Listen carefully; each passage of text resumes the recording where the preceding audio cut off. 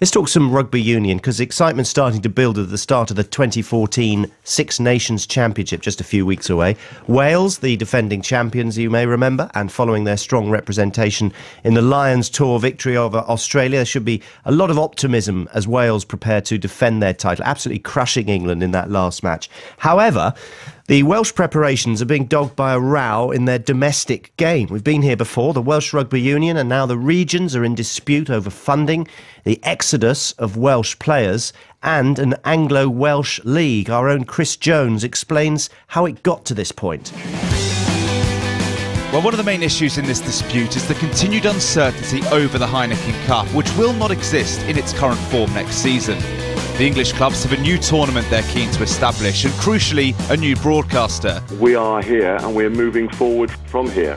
There's no purpose in continuing to play with one's food. Eventually you have to eat.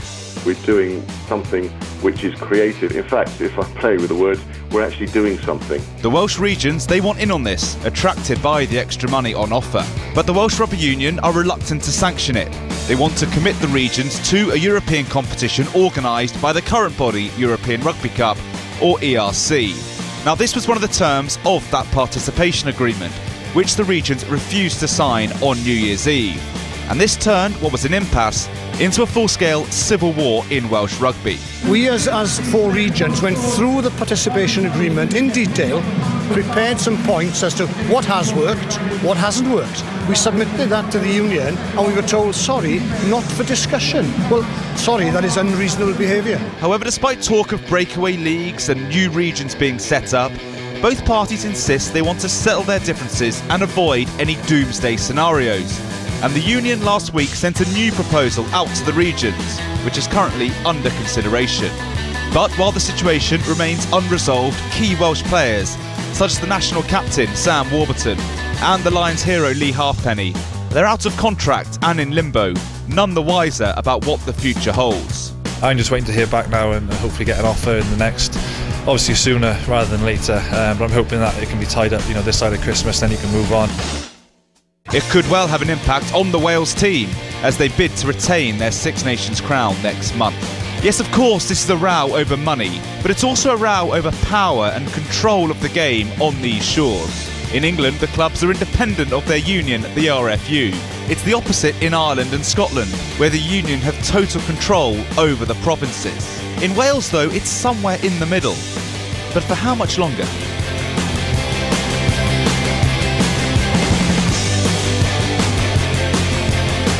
I know it's complicated, but that is the row in a nutshell. The other voices you heard there, apart from Chris Jones, the chairman of Premiership clubs, Quentin Smith, Gareth Davis, the CEO of the Dragons, and the Wales captain, Sam Warburton. Well, joining me to discuss it, an Englishman and a Welshman, the Scarlets chief executive, Mark Davies, and the former England hooker, Brian Moore. Let's get straight to the nub of the problem, Mark Davies. What was the participation agreement between the WRU and the regions then? Say that again. What was the public? What is the situation between the WRU and the regions? The participation agreement. Well, the situation is very simple. The regions it simply wasn't possible for the regions to commit to extend the agreement by the deadline of the 31st of December because the WRU is not currently in a position to fulfil its contractual obligations on the other side of the agreement by defining the competitions that we're playing in and the revenues that those competitions generate.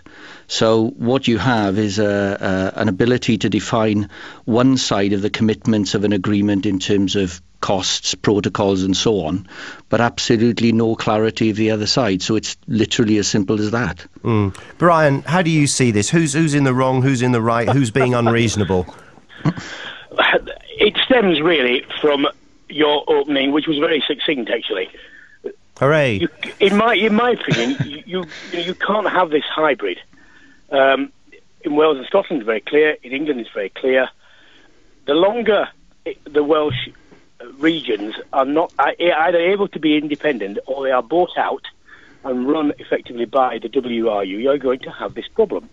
Because it's like saying, well, off you go, make your own money, we'll give you a little bit if you get into trouble, but we have to have control of this. And neither side has sufficient control for certainty to go forward. It surely has to be one or the other. Right. Well, as if on cue, a famous Welshman has scored against a Welsh side for an English one. Alastair Eykyn. He's the man of the moment, George North, who of course performed such heroics for the Lions and has been doing similarly for Northampton in recent weeks, has just scored an absolute screamer from about 80 metres out, turnover ball for Northampton on their own 22. He skipped down the blind side, a couple of defenders were evaded right on the edge of the touchline, and then he absolutely piled down that left wing, and it was up to Richard Fussell to try to chase him down, the opposition fullback, the Ospreys fullback, couldn't get to him, and George North went over for the try. The conversion has just hit the uprights and rebounded, so no further 2 points as far as Northampton are concerned, but a brilliant try from George North, and Northampton now leading the Ospreys just after half time by 17 points to 3. Yeah, we're talking about the arguments in particularly Welsh rugby, the regions in dispute over funding, the exodus of Welsh players, etc, etc, etc. We're talking about it with Brian Moore, the former England hooker and BBC commentator, and also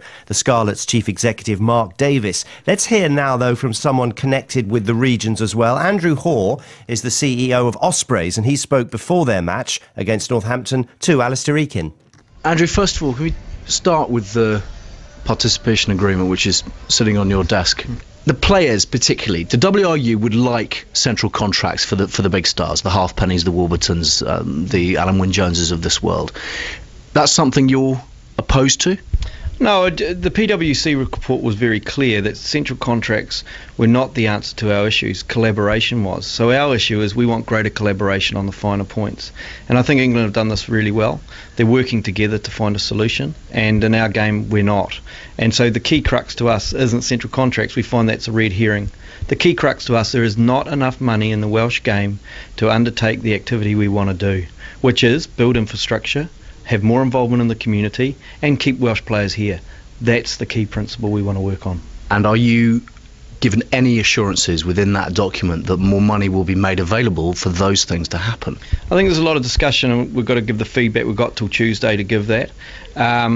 And so we've got to work through that, and the devil's in the detail, and believe you me, in a 200-odd page document, there is a lot of detail. What about the European situation, because everything is intrinsically linked to that, isn't it? The success or otherwise of the Rugby Champions Cup, which you're in support of, will underpin whether you can go forward commercially, collectively, as regions. Yeah, no, we see the RCC as a really positive step forward. It'll bring that increased revenue. It will enable us to have to stand on our own 2 feet commercially. It keeps a large amount of the governance with the national bodies, and I think the national bodies have to be careful. If you look at rugby league, cricket, football, sooner or later a TV company or broadcaster come in and paid enough money that it just blew everything to bits. We're better to actually keep trying to work together. Fundamentally, are we talking about a standoff over control of commercial arrangements? You would like to be able to take control of that as businesses, and the WRU would like to keep control of all of that themselves, yes? I think there is an element of control, but I also think there's a wider picture that the Six Nations can't agree on an ERC competition.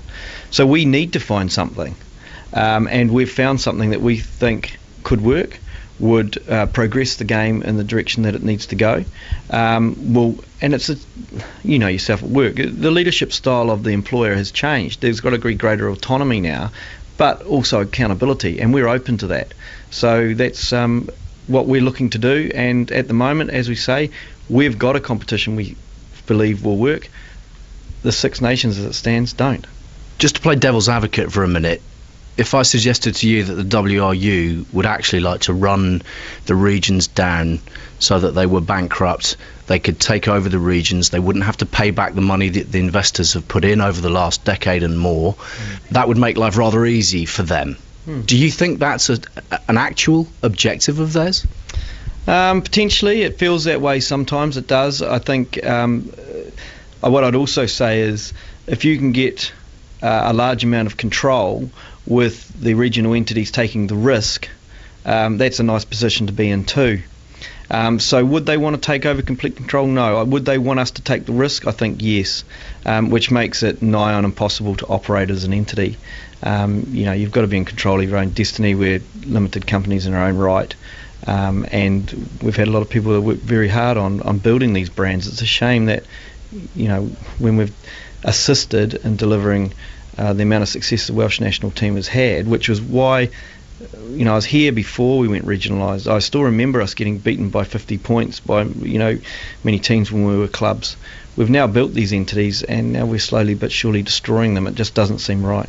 That's the Ospreys CEO Andrew Hore speaking to Alastair Eykyn. We did try and get someone on to talk to us from the Welsh Rugby Union to give us a little bit of balance, but they declined. So we are talking to the Scarlets Chief Executive, Mark Davies, and the former England hooker, Brian Moore. Mark, why should the rugby fan, particularly in Wales, be concerned about what's happening here? Well, ultimately, all the rugby fan wants to do is watch rugby every Correct. week.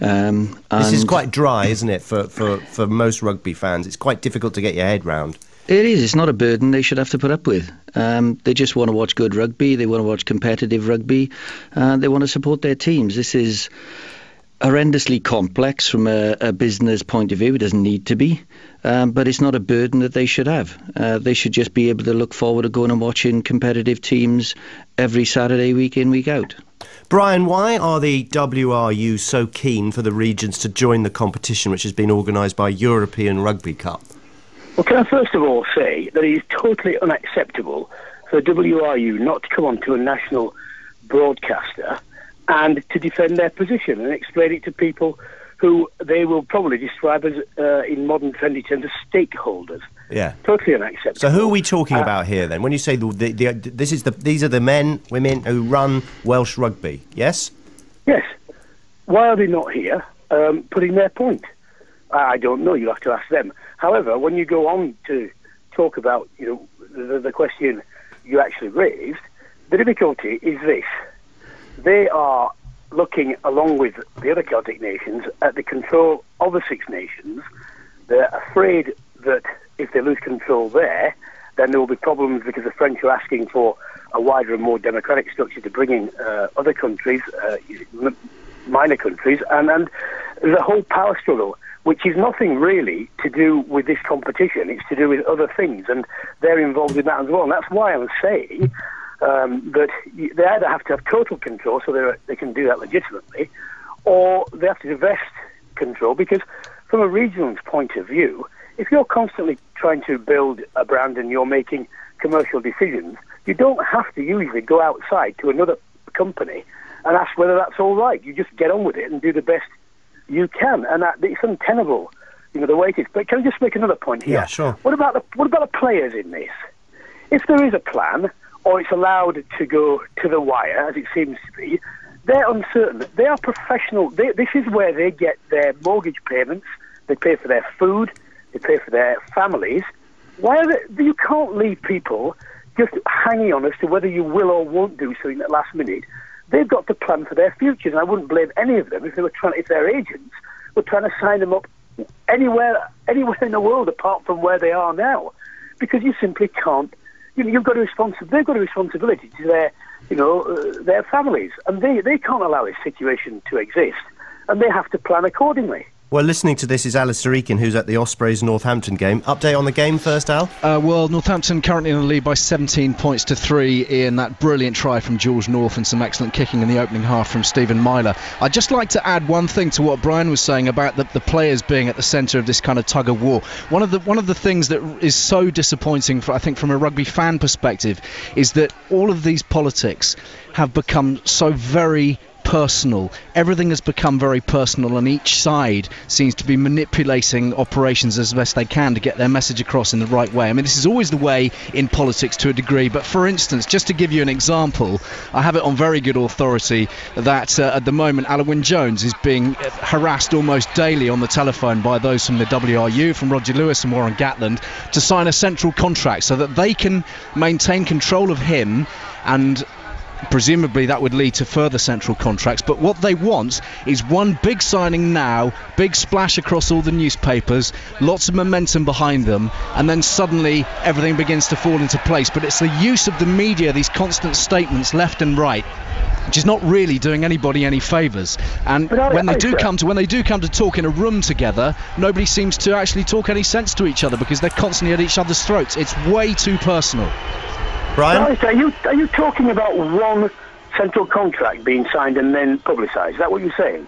That is effectively what I've been told, Brian, yes. Yeah, but Alistair, that's not... If you're going to have central contracts, you have a system whereby they all get them. You can't just say, I'll put 2 or 3 of them. No. I'm talking about in the first instance. They want one right now so that they can splash it across the media, make a big play of it, and then sign the others. At the moment, they want to sign 6, don't they? They want to sign Reece Priestland and Scott Williams. You can't just have 6 central contracts. What about the other 20 odd the other people around the squad? No, I couldn't agree more with you. And of course, what happens next season? If they sign 6, what about those who are out of contract next season? What happens with them? Do they just make a ruling for now? Just hold your powder for a second on that, because after the news we're going to discuss central contracts in more detail, and we will talk about rugby, I promise, and the Six Nations, which of course is going to be fully covered here on the BBC. We're discussing the dispute between the WRU and the regions. With me, the Scarlets Chief Executive Mark Davies and the former England international Brian Moore. The Cardiff Blues chairman, Peter Thomas, said recently he has no confidence in the Welsh Rugby Union chief Roger Lewis. Is that a sentiment shared by the Ospreys CEO Andrew Hore? Look, to me, it's a wider issue around the governance of the sport. The Constitution, from what I can understand, has never been reviewed, whereas I think England have reviewed their Constitution recently. New Zealand Cricket's reviewed their Constitution. So to me, we're still running a game under amateur rules in a professional and amateur era where we have 2 streams to the game. So, the whole makeup of our governance, to me, is wrong. And I think it's something that we need to open and be honest about, and I don't think we've got that honesty at the moment. I also think, as the PwC report said, greater collaboration. We haven't got any trust. We're not collaborating. We're not working on the issues together. So why is that the way it is?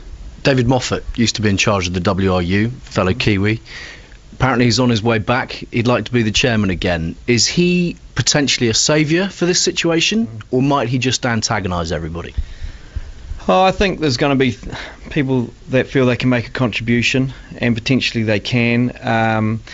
But I think we as regions have got to, with Nigel Short, Stuart Gallagher, we feel we've got strong representation there. We don't want to antagonise it. We actually feel we've got to settle down and stick to the core principles we believe in, and start to try to talk to the powers that be about how we can bring all this together. And if the Rugby Champions Cup doesn't come to fruition, is the Anglo-Welsh Premiership a genuine goer? Is that a genuine option? I think from a regional perspective, the thing that we've always suffered with is because the unions run largely our domestic product. When we look at England and France with envy, their domestic product is the cake, with the ERC competition as the icing on the cake with regard to revenue. Here it's the other way around. The ERC is the cake, with our domestic product just a small, thin icing on the cake. So for us to be in a meaningful domestic competition really is quite mouthwatering. And I think to bring back some of those old rivalries, the public, I think you're near on 80% want that. So from our perspective, it has real merit. But again, there's so much water to go under the bridge over the next 10 to 14 days and a lot of discussions. Are you optimistic, Andrew? Not really. I think there's a lot of damage and emotional damage, and I tell you, some days you come office and I'm up, and some days I come in here and it's very gloomy. So we've just every day we just got to take it as it comes and see what happens. That is very downbeat. That's the CEO of the Ospreys, Andrew Hore, speaking to Alastair Eykyn. We are speaking to the chief of the Scarlets, Mark Davies, and also to Brian Moore. Mark, first of all, do you have confidence still in the WRU's Roger Lewis? Well, I think, as Andrew said, nothing can ever be about one man.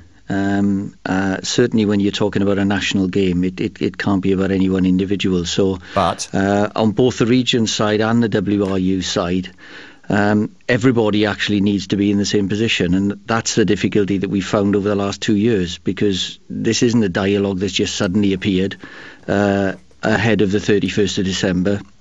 We've been trying hard to engage over the last 2 years. Andrew referred to the PwC report that where the Welsh Rugby Union implemented PwC to see if they could get a clear opinion of where the regions were. And the conclusion of that report was that, for example, central contracts on their own weren't the answer. The answer in Welsh Rugby is greater collaboration on both sides, and if we work together, it's not that complex. But do you think a change of personnel at the WRU, just different people to talk to, would facilitate this problem and create much better ways of dealing with it? Well, I don't know. I guess that the grass is always greener, isn't it? I mean, at the moment, we're still trying to speak to and still in dialogue with the people that are there. So what we've got to try and do is to make it work as best we can with whoever we're dealing with. But they talk to you. They won't talk to us, but do they talk to you? Always available? Well, we are still in dialogue. I'd go that far. Always available? Probably not. And Andrew Hore was speaking there of how depressing it can be, how personal it's got. There's like scar tissue here. Is that how you're finding it as well? Yeah, it's hard. It's hard. Give me an example of how this has got personal, because apparently this is what everyone's saying. It's got personal now. This is more than just a sort of a board meeting. No, I think where it gets personal is Brian was referring earlier to the players. Now, it's tough for these guys. It's tough for the coaches. It's tough for the supporters. It's tough for the sponsors. That's where it gets personal, because every day of life you come into the office, somebody wants to know what the hell's going on. So all of the time you're effectively fielding those concerns, genuine concerns from genuine people that are interested in Welsh rugby, and you can't give them any answers. That's where it gets wearing, and that's where it grinds you down. We're talking about the impasse in Welsh rugby. The Scarlets chief executive Mark Davies is with us, and so is the former England international and BBC commentator Brian Moore. Brian, do you think a change of personnel at the WRU would help? Well, it might do. The problem you have, though, as has been already highlighted, if you're working the same constitution, and there will still be, remember, the same wider political Six Nations aspect of this, the person who comes in, unless they are prepared to go against the hitherto held wisdom, is going to find themselves almost compelled to speak in the same manner. If to any extent that there are personalities involved, yes, of course they should be removed, and it may help.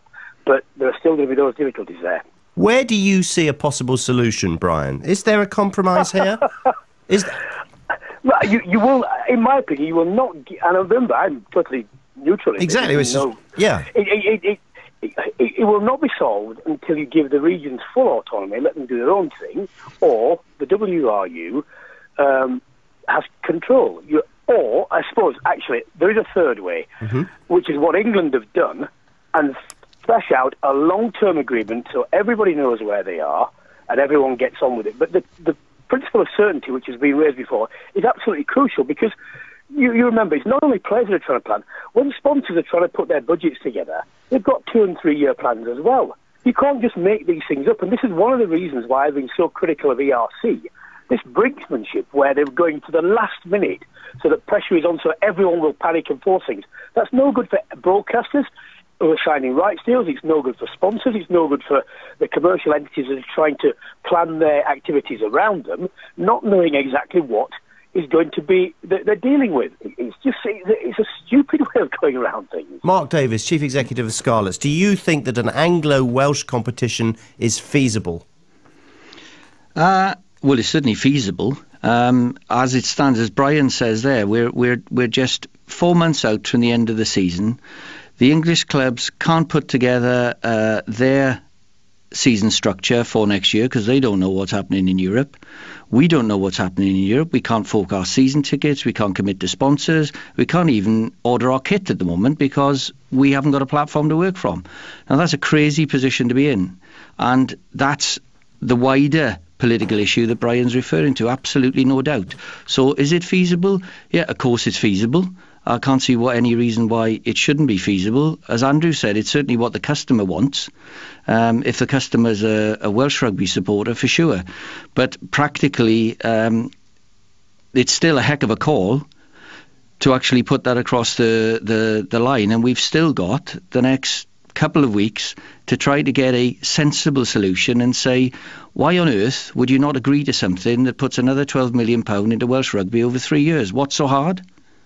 Brian, on the other side, do you think England may even consider, or the English clubs might even consider rejoining the Heineken Cup? It depends on what terms, I suppose, and those terms are so fluid that there's no certainty at all. But just when we're talking about realities, actual realities, people putting the boots on, just to consider this. The WRU at the moment say we will not recognise this competition, so you can't play in it. And the regions are saying, well, look, we are not part of this agreement anymore. We haven't renewed it, so so what will we do? You at the moment, what is potentially on the table is Welsh players who are preparing for the World Cup in 2015 not actually having a competition to play in. And how good is that? It's an absolute joke. I mean, I tell you who'll be loving this. The Australians will be loving this because they're in the same pool. Absolutely. I just think there's been a try in the game between the Ospreys and Northampton. Let's go back to Alastair Eykyn. Yeah, better news for this particular Welsh region, Ian. They have their try, the Ospreys. It's been scored by Rhys Webb. A lot of pressure on the Northampton try line, and the scrum half just darting over from around about 2 metres to score their first try of the game, and it's been converted. So Northampton now leading by 17 points to 10, but they are down a man. Christian Day was shown a yellow card around about 5 or 6 minutes ago. So they're down to 14 men. Ospreys back in the hunt, and we've got, 14 minutes left to play. Ospreys 10, Northampton 17. We are discussing the problems in international and regional rugby at the moment, with the WRU and the regions in Wales at loggerheads and no agreement seemingly in sight. As Chris Jones mentioned before 2 o'clock, some members of the current national Welsh squad, including Lee Halfpenny, the captain Sam Warburton, haven't decided where they're going to be playing next season yet. They're waiting to see what tournaments the regions are going to actually be involved in before choosing whether to sign new contracts. A number of leading Welsh players have in recent seasons moved to clubs in France and England. We've mentioned George North with that wonder try earlier. Well, the regions say that they're struggling to hold on to players because they cannot compete with the wages on offer elsewhere. They hope a new European club tournament, which is what they're hoping to join, will provide them with the funds, possibly an extra £1 million a year to keep their best players. How desperate is the financial problem, Mark, in Wales at the moment, trying to hold on to your best players? Was very tough. And that's the reality. And look, at the end of the day, there's always going to be some degree of drain. But just to put it into perspective, if you take the league that we play in, the one TV deal that's been agreed for the league that we play in so far is a £5.5 million deal for the whole league, across 12 teams. The French clubs have just turned down €63 million. Now, wow. That's reality. Between how many clubs? That would be between the top 14 clubs. Wow. So the reality is, if you express over the next 5 years, then the gap is only going to get greater unless we've got the right commercial platform with the right product on the field. Right, tell us about central contract. What exactly would a central contract entail, in your opinion, and why would it be beneficial or otherwise? Well, I think that's a real good question, because I've yet to see a definition of central contracts that I can understand. About 2 years ago, we started suggesting that there may be a better model of contracting across Welsh professional rugby, and that's something that we should work towards. Various proposals that we've put in, nothing really coherent back until very recently.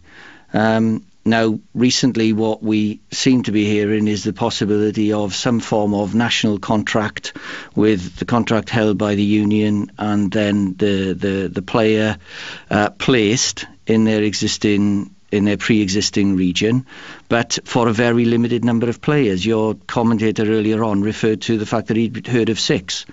And as Brian was saying, well, how does that work then when you've got a squad of 26 or a call-up of 36? So quite how that works is beyond us at the moment. What do you think of central contracts then, Brian? Well, they can work, and they obviously do work in Ireland and Scotland, and indeed, whilst they're not the same in England, they're not central contracts in the way that they determine certain things within the participation agreement between the RFU, and the English clubs. it is known that a certain number of players will be in the elite squad, and that they are therefore bound by that protocol that relates to them. And the Saxon squad is the same, but it's for the whole squad. I simply don't understand how you can propose to take 6 people, or even less than the full squad, and say, well, you are on the... Because of the players they were it, what if he loses form, and I'm in better form, and I was on the bench, but now I'm in there, and yet he's getting more money than me, and that's natural, and why wouldn't you think that? It's completely...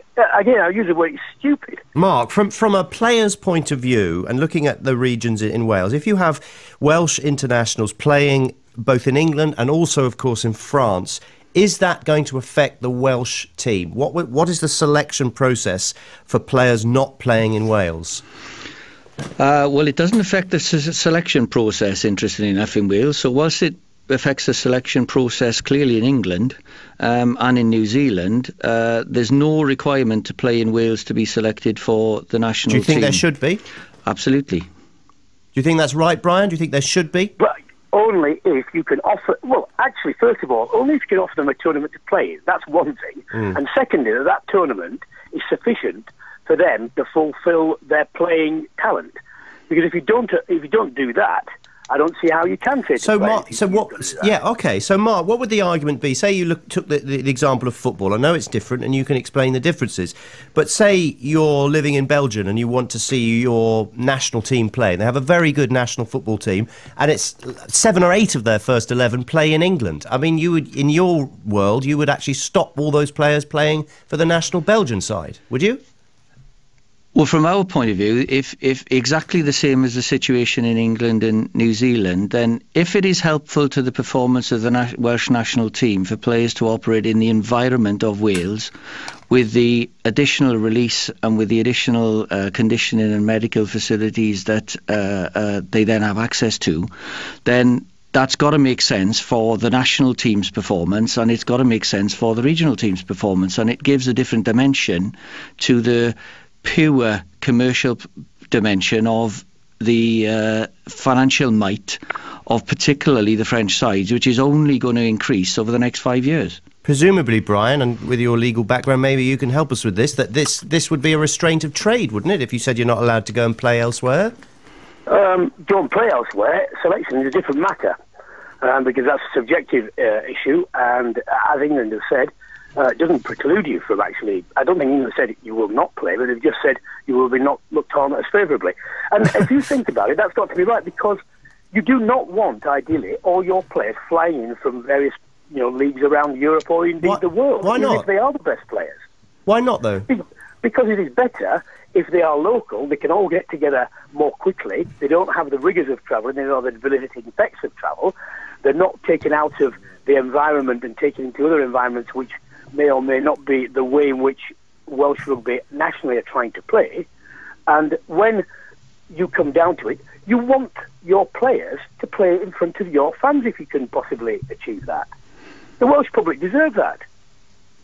Just bring in Alastair Eykyn. What do you think of what you've heard about central contracts, Alastair? Well, I just think it's one of those issues that's going to be very, very difficult to make it work. Quite apart from all the dispute and anger and upset that it will cause if they try to implement it. I think one of the interesting things is at what stage will the Welsh national team start to suffer from the player exodus, because they've had the most incredible decade, haven't they? They've scored 3 Grand Slams they've had in the last in 8 seasons or something of that nature. They've been carrying all before them, a Rugby World Cup semi-final, but if their players continue to cross the channel and head into France, they get pounded playing for France. They're playing in French sides. They earn a lot of money, but they're asked to play a huge amount of rugby. Just to give you an idea of that, Johnny Sexton, of course, previously of Leinster, an Irishman, but nevertheless it's relevant in this context, plays for Racing Metro now, and after the first 10 weeks of his season he'd played more for Racing Metro than he had done in the entirety of the season before for Leinster. Northampton, by the way, have just scored another try, so they're going to move 22 points to 10 up here at the Liberty Stadium. It's almost like the live rugby is kind of incidental, isn't it? We talk about this massive story and rugby sort of going on around it. Nobody knows where they're going to be playing. It is that is to me the crux of it all. football because it's the fans who suffer. They want to be watching their big stars, you know, like Lee Halfpenny and Sam Warburton. They want to watch them week in, week out in Wales, not in France. They can't watch them play for Racing Metro in Paris or for Toulouse down in the south of France. It's no good. And at some point, the national team will suffer, although at the moment, they're still doing extremely well. Let's give a final point to Mark, who of course is with the Scarlets, the head of the Scarlets. Mark, what's your final thought on this and your immediate wish, really? Well, my final thought is that I don't believe that there's anything that we've been attempting to do over the last 2 years to work closely and collaborate with the Welsh Rugby Union that is difficult. There's only 5 parties involved. There's 4 regions, 1 union. It's not difficult. I don't believe that a competition, a well-structured competition that can bring another £12 million into Welsh rugby over the next 3 years is a difficult decision. So what would be really helpful is if we could just get on and make some decisions. Thank you very much indeed, Mark. Thank you to Brian Moore as well. That was the Chief Executive of Scarlets, Mark Davies, and we'll keep you up to date with the live rugby as it happens throughout the afternoon here on 5 Live.